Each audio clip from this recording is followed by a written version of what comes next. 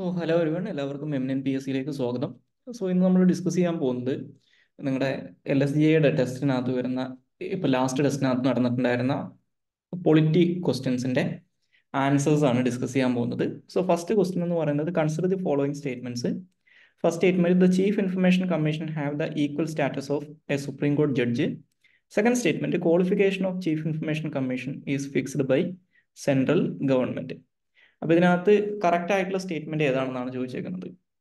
ഈ രണ്ട് സ്റ്റേറ്റ്മെന്റുകളും തെറ്റാണ് എന്നുള്ളതാണ് ഇതിന്റെ ഉത്തരം. കാരണം നേരത്തെ ഈ chief information commission, central information കമ്മീഷനിലുള്ള ആളുകൾക്ക് സുപ്രീം കോടതി ജഡ്ജിനുള്ള ഈക്വൽ സ്റ്റാറ്റസ് ഉണ്ടായിരുന്നെങ്കിലും പിന്നീട് 2018 വന്നിട്ടുള്ള അമെന്റ്മെന്റിലൂടെ അത് റിമൂവ് ചെയ്ത് കളഞ്ഞിട്ടുണ്ട്. അപ്പോൾ അതുകൊണ്ട് തന്നെ ഫസ്റ്റ് സ്റ്റേറ്റ്മെന്റ് തെറ്റാണ്.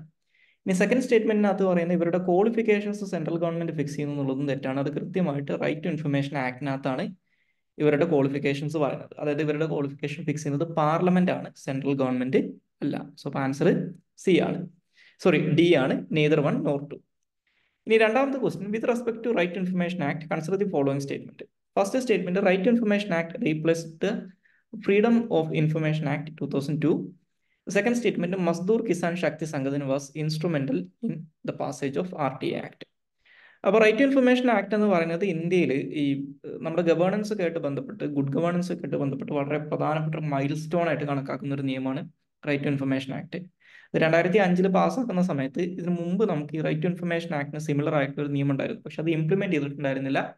അതിന്റെ പേരാണ് 2002 ഫ്രീഡം ഓഫ് ഇൻഫർമേഷൻ ആക്ട്. അപ്പോൾ ഈ ഫ്രീഡം ഓഫ് ഇൻഫർമേഷൻ ആക്ടിന്റെ ഒരു സക്സസർ ആയിട്ടാണ് റൈറ്റ് ടു ഇൻഫർമേഷൻ ആക്ട് വന്നതെന്ന് പറയാം. അതുകൊണ്ട് തന്നെ ഈ ഫ്രീഡം ഓഫ് ഇൻഫർമേഷൻ ആക്ടിനെ റീപ്ലേസ് ചെയ്തിട്ടാണ് റൈറ്റ് ടു ഇൻഫർമേഷൻ ആക്ട് വരുന്നത്. രണ്ട്, ഈ റൈറ്റ് ടു ഇൻഫർമേഷൻ ആക്ട് പാസ്സാക്കുന്നതിന് വേണ്ടി സമരങ്ങൾ നടത്തിയിട്ടുണ്ടായിരുന്ന ഒരു സംഘടനയാണ് മസ്ദൂർ കിസാൻ ശക്തി സംഘടന എന്ന് പറയുന്നത്. അപ്പോൾ അവർ ഈ ബില്ലിന്റെ എനാക്ട്മെന്റിനകത്ത് വളരെ ക്രൂഷ്യൽ ആയിട്ടുള്ള റോൾ വഹിച്ചിട്ടുണ്ടെന്ന് പറയുന്നതും കറക്റ്റ് ആണ്. സെക്കൻഡ് സ്റ്റേറ്റ്മെന്റ് കറക്റ്റ് ആണ്. ആൻസർ സി ആണ്. ഇനി മൂന്നാമത്തെ question, which of the following state was the first to pass the right to information act. അതായത് ഇന്ത്യയിൽ ആദ്യമായിട്ട് റൈറ്റ് ടു ഇൻഫർമേഷൻ ആക്ട് പാസ്സാക്കിയിട്ടുള്ള സംസ്ഥാനം ഏതാണെന്നാണ് ചോദിച്ചിരിക്കുന്നത്. കേരള, തമിഴ്നാട്, കർണാടക, മഹാരാഷ്ട്രയാണ് ഓപ്ഷൻ. അപ്പോൾ അതിന്റെ ആൻസർ ബി ആണ്, തമിഴ്നാടാണ്. ഇനി fourth question, which of the following is not A member of the selection committee for the appointment of Lokpal. ലോക്പാലിന്റെ അപ്പോയിന്റ്മെന്റിന് വേണ്ടിയിട്ടുള്ള സെലക്ഷൻ കമ്മിറ്റിക്കകത്ത് മെമ്പർ അല്ലാത്ത ആള് ആരാണെന്നാണ് ചോദിച്ചേക്കുന്നത്. Prime minister, leader of opposition in Lok Sabha, speaker of Lok Sabha, അതുപോലെ തന്നെ deputy chairman of രാജ്യസഭയാണ് പറയുന്നത്. അപ്പോൾ അതിനകത്ത് ലോക്പാലിന്റെ appointment committee പറഞ്ഞാൽ അല്ലെങ്കിൽ സെലക്ഷൻ കമ്മിറ്റി, ലോക്പാലിനെ അപ്പോയിന്റ് ചെയ്യുന്നത് ഇന്ത്യൻ പ്രസിഡന്റ് ആണ്. പക്ഷെ അതൊരു സെലക്ഷൻ കമ്മിറ്റി റെക്കമെൻഡേഷന്റെ അടിസ്ഥാനത്തിലാണ്. അപ്പോൾ ആ സെലക്ഷൻ കമ്മിറ്റിക്കകത്ത് മെമ്പർ അല്ലാത്ത ആള് ഡി ആണ്, ഡെപ്യൂട്ടി ചെയർമാൻ ഓഫ് രാജ്യസഭയാണ്. ബാക്കിയുള്ളവരൊക്കെ ആ സെലക്ഷൻ കമ്മിറ്റിയുടെ ഭാഗമാണ്. ഇനി അഞ്ചാമത്തെ question, which of the following is not correct regarding Lokpal. First statement അല്ലെങ്കിൽ option A, it cannot investigate corruption allegations which are older than 7 years. Second statement, it cannot conduct suo motu inquiry into corruption allegations. Third statement, it cannot conduct inquiry on Prime Minister's office. Fourth statement, it cannot initiate inquiry on the basis of anonymous complaints. ഇതിനകത്ത് തെറ്റായിട്ടുള്ള statement ഏതാണെന്നാണ് ചോദിച്ചേക്കുന്നത്. ഈ ലോക്പാലുമായിട്ട് ബന്ധപ്പെട്ട് ലോക്പാലിന്റെ ചില criticisms എന്ന് പറയുന്നത്, അല്ലെങ്കിൽ ലോക്പാലിന്റെ ചില limitations ആണ് ബേസിക്കലി ഇതിനകത്ത് തന്നിരിക്കുന്ന സ്റ്റേറ്റ്മെന്റുകളെല്ലാം തന്നെ. ഒന്ന്, ലോക്പാലിന് 7 വർഷത്തിൽ കൂടുതൽ പഴക്കം ചെന്ന അഴിമതി കേസുകൾ അന്വേഷിക്കാൻ പറ്റില്ല. രണ്ട്, ഇവർക്ക് ഒരിക്കലും സ്വമേധയാ കേസ് എടുത്തുകൊണ്ട് അന്വേഷണം നടത്താൻ പറ്റില്ല. ഒരു പരാതിയുടെ അടിസ്ഥാനത്തിൽ മാത്രമേ അന്വേഷണം നടത്താൻ പറ്റൂ. മൂന്ന്, ആ പരാതി അനോണിമസ് ആയിരിക്കരുത്, കൃത്യമായിട്ടുള്ള ഒരു കംപ്ലൈനന്റ് അല്ലെങ്കിൽ ഒരു പരാതിക്കാരൻ അവിടെ ഉണ്ടായിരിക്കണം.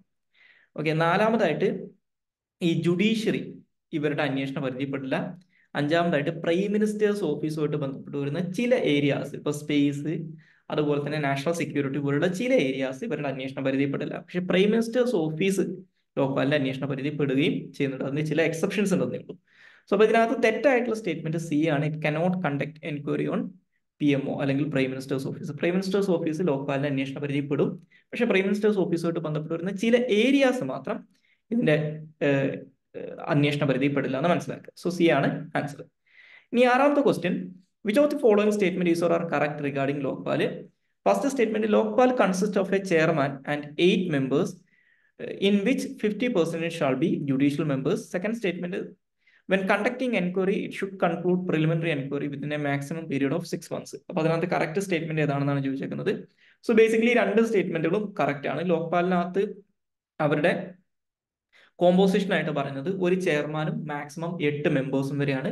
അപ്പൊ അതിനകത്ത് പകുതി മെമ്പേഴ്സ് ജുഡീഷ്യൽ മെമ്പേഴ്സും പകുതി മെമ്പേഴ്സും നോൺ ജുഡീഷ്യൽ മെമ്പേഴ്സും ആയിരിക്കും എന്നാണ് പറയുന്നത്.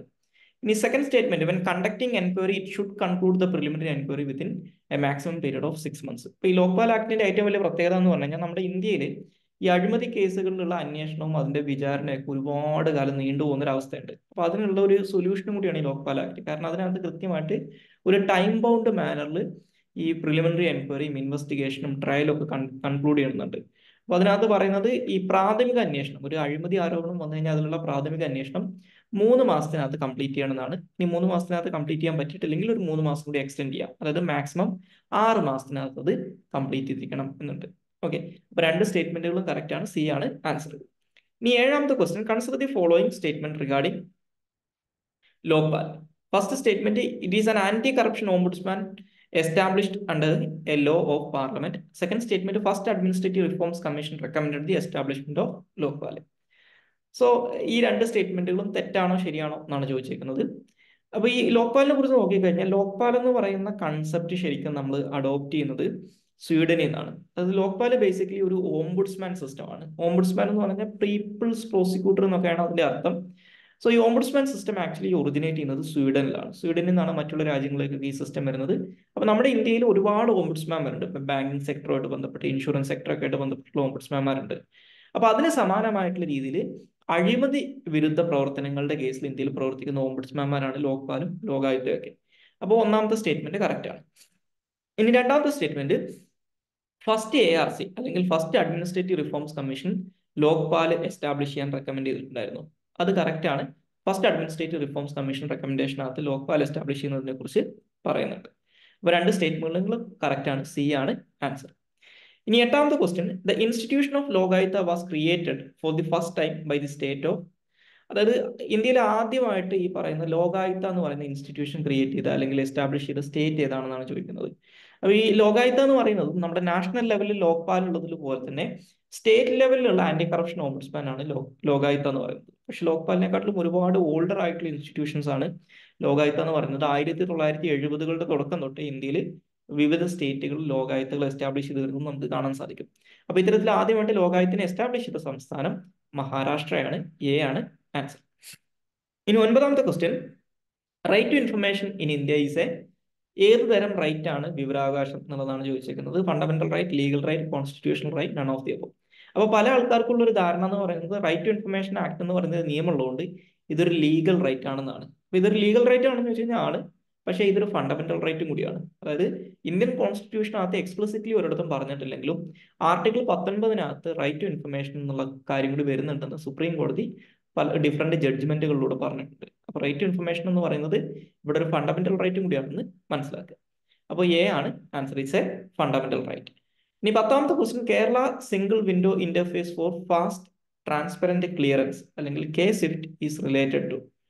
ഈ K-SWIFT എന്ന് പറയുന്ന ഈ ഒരു കേരള ഗവൺമെന്റിന്റെ ഇ ഗവേണൻസ് സ്കീമാണ്. ഈ K-SWIFT എന്ന് പറയുന്നത് എന്തുമായിട്ട് ബന്ധപ്പെട്ടിട്ടുള്ളതാണെന്നാണ് ചോദിക്കുന്നത്. Public transportation, the issue of granting licences and approvals, health care, none of the above.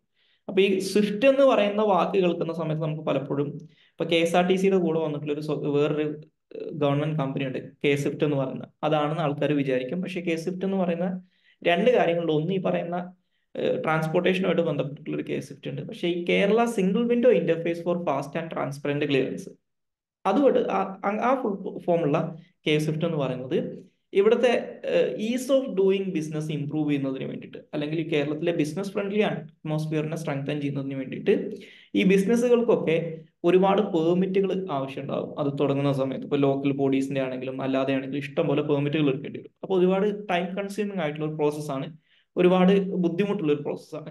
അപ്പൊ അത് ഈസി ആക്കുന്നതിന് വേണ്ടിയിട്ട് കൊടുത്തിട്ടുള്ള ഒരു സിംഗിൾ വിൻഡോ പോർട്ടലാണ് K-SWIFT എന്ന് പറയുന്നത്. ഓൺലൈനായിട്ട് നമുക്ക് വിതിൻ എ ഫ്യൂ മിനിറ്റ്സിനകത്ത് ഒരുപാട് ക്ലിയറൻസുകൾ ഒറ്റ ആപ്ലിക്കേഷനിലൂടെ നേടാൻ പറ്റും.